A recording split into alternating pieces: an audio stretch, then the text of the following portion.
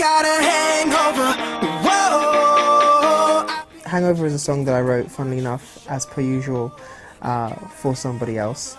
But I was in Ibiza with my friends, and we were hanging out, partying, and it's quite funny because I don't really drink myself, so most people would think that it's a true story, but it's more of a story about just everybody who goes out and goes crazy and has the most incredible party time that they usually do, and a lot of those people wake up remembering the night before with a mild headache, and I just thought it was fun, and I just thought it really tracks the way that most people live and enjoy themselves, and I just thought we could wrap that into a nice, fun, up-tempo dance record.